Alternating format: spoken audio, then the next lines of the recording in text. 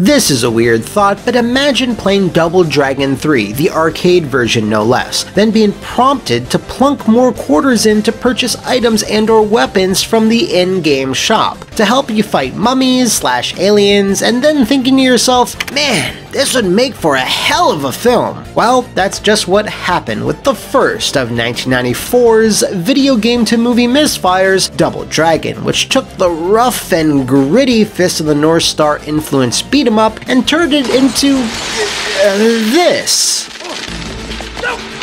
And that. And who could forget? Oh, okay, that's enough. Stop running clips, please. I'm your host, McMuscles, and you've wandered onto the set of What Happened, the show that pontificates and educates on the various developmental dregs of the video game and movie world. And much like several episodes that we've done in the past, today we're once again mushing together both mediums via the shockingly, but not really shockingly, long list of adaptations that should not have been. As I alluded to before, someone happened to be playing Double Dragon 3 in a Los Angeles arcade circa 1992, and that someone happened to be Don Murphy, an up-and-coming producer who was looking for projects to bolster his own Imperial pictures, and felt Double Dragon's lore would be suitable for the process of dramatization. It's somewhere between like Star Wars and Raiders of the Lost Ark meets the Teenage Ninja Turtles. It's something like an adventure, action, comedy, a little bit of everything kind of movie. What Don may not have known was that the Lee brothers' best days were passing them by in 1992 and were certainly behind them by 1994. Double Dragon 1 and 2 were absolute blockbusters, seeing literal thousands of ports and interpretations across a multitude of systems, and really setting the template for the brawler genre. However, Technos, the owner of the franchise, was notorious for licensing out the property to anyone with a pulse, and cared not for even a semblance of quality control, which is why you saw things like this. No one knows anything about this Komodo dragon dude. That's it. I can't wait any longer. I'm gonna call upon my dragon to lead me to him. No, bro. And since Don Murphy had a pulse, he was able to option the movie rights with very little trouble from Technos. And this is where our story gets crazy. Had Paul Dini, yes, Batman the Animated Series creator Paul Dini, draft up the first script. Now, it's not publicly known what this script was about, but it's safe to assume it was 8,000 times better than what we got. For whatever reason, Don wanted another pass on said incredible script and turned to Michael Davis and Peter Gould to, ruin it. Now, I can't imagine this was an easy task. Double Dragon's stories vary wildly from game to game, console to console, with home ports drastically changing and adding additional story whenever they felt like it. Hell, Double Dragon 3 on the NES has nothing to do with the arcade version, aside from starring Bimmy and Jammy. Anyway, they settled on the idea of the film taking place in a post-apocalyptic Los Angeles in the far-flung future of 2007. Once night falls, various cartoon gangs take over the city and all crime is apparently legal? It's a little unclear, but once the sun rises, the city goes back to being quote-unquote normal once more. Man, what a stupid premise. What else did these buffoons go on to do? Writing Breaking Bad and co-creating/producing Better Call Saul. Now is the time where I'll be moving on and talking about the director, one James Yukich, who up until that point had only helmed commercials and music videos, which I guess must have impressed someone on the production side. Upon reading the script, James somehow interpreted it as a kid's film and decided that it needed more one-liners and humor, and thus sought out stand-up comedian Mark Brazil to punch up the script, which is almost always code for making it worse. And making it worse he did. Alright, what else did this buffoon make? Oh, he created that 70s show. Why, oh why didn't I discipline you? Shut up and eat your cornflakes.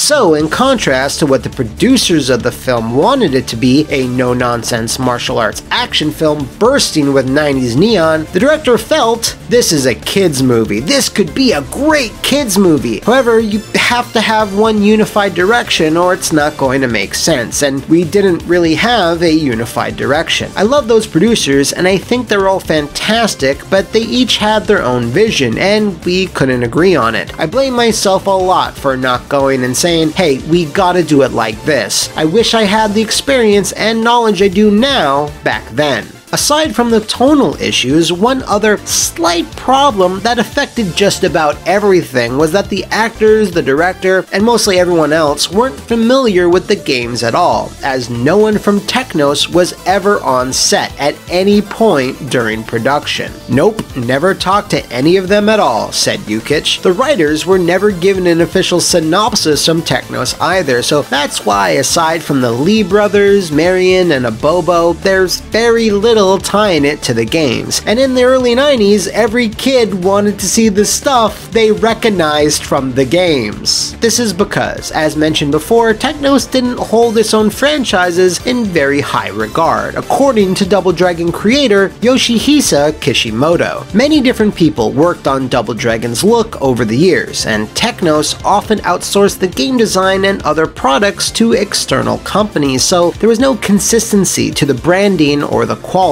I personally find it unfortunate, but that's the way Technos handled its titles. And that's the way the Double Dragon film was handled as well. Since the game's story was so all over the place, instead of the big bad being Machine Gun Willie, Jimmy Lee, or the Shadow Boss, a new antagonist was created, Koga Shuko, who looks like this.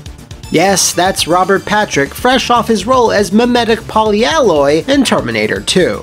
Get out. Now, he was considered the film's biggest get, as one of the producers had been courting him for months. However, the script called for an actor of Asian descent for the villain role. I mean, his name was Koga Shuko, so some dialogue had to be rewritten to accommodate for this. In the finished film, Shuko delivers an elaborate speech about changing his own name to sound cooler / more intimidating.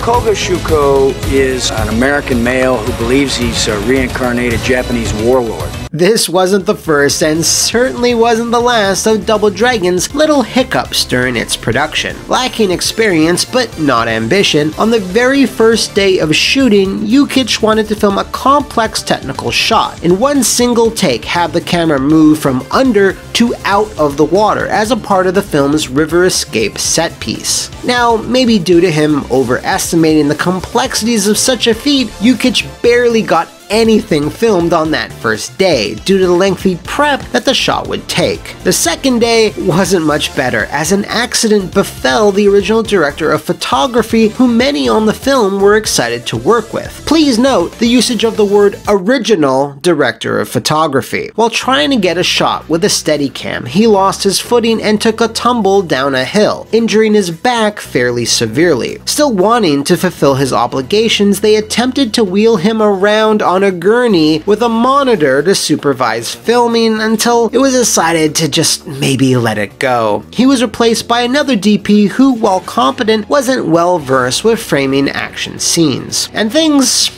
only got worse from there. A union issue arose which shut down the entire shoot for a whole month, causing the production team to fall greatly behind schedule. During that same river scene, several explosions go off in an attempt to make the film feel exciting, but apparently not enough warnings were issued to the city of Cleveland to let locals know a movie was being filmed, and thus emergency services received over 200 calls from concerned citizens, prompting an investigation to sort out the problem. During all of these snafus, the team decided to let off steam and take some time to check out the competition, the Super Mario Bros. Movie, which you might remember from our episode about the Super Mario Bros. Movie, which for the director at least inspired some confidence. At the time, we thought we could certainly do better than this, and I don't know that we did.